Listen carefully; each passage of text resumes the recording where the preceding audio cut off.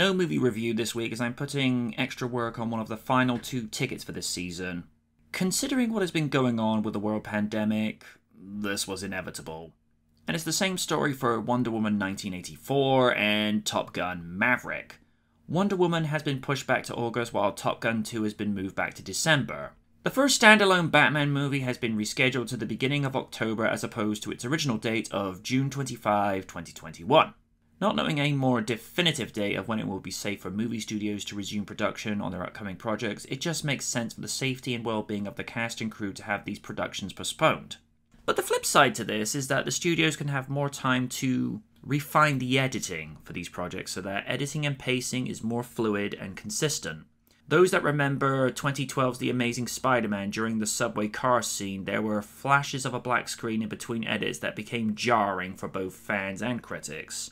So with Wonder Woman 84 and Maverick having more time afforded to them, will be an asset in presenting these sequels in a manner that the audience will appreciate and more. At the moment, June 11, 2021 still remains the date in which the 3rd Jurassic World movie, also being the 6th in the franchise, will release. The lockdown around the world has affected anything and everything from restaurants, retail establishments from HMV, game and clothing stores.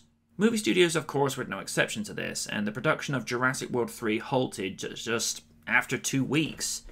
As to how much footage was recorded before the lockdown is unclear. Until further notice, it's safe to presume that this release will likely change given that the CGI requires time to render properly. It's probably not as time-consuming as what it was with the original Jurassic Park, where CG animators would spend 6 months animating an animal. The visual effects are more sophisticated these days, and visual effects studios have more capital and staff to be able to cope with the demand. But I'm going to speculate that the release date might likely get moved to August or September 2021, which would mark the first time that a Jurassic Park movie would have a late summer release. In these uncertain times where we have no idea of when life will resume to normal or if it will ever return to a normality we knew, it has given studios the opportunity to take the necessary time to refine the editing, as I mentioned earlier. And I think that's important. I remember this statement from a wise lady I once knew: "The hurrier I go, the behinder I get." Now, on the surface, it sounds like complete gibberish, but take a moment to look into what it really means. If you rush it, you will fall behind, and it will look sloppy. Instead of taking a month to do the editing, take an extra 3 weeks. Really look at the details and see if it sticks, because if your gut's telling you something's wrong, chances are it is.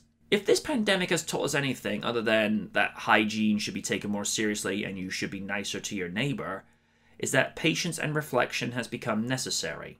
The situation is not ideal, but in times like this is where you get a chance to slow down and really think our next moves going forward, and I don't think movie making is any different.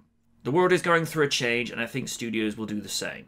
We've all been shifted out of our comfort zones. Sometimes that's a good thing, but I think most will agree it would have been appreciated under better circumstances. But I like to offer this perspective. It matters not the hand you're dealt in life. What matters is the hand you play against it. We've all been dealt a bad hand with this situation. The question is, what hand will we play going forward? I think it will be a good hand. I believe so. Until next time, this is MJ Knight saying good night from the night, and stay safe.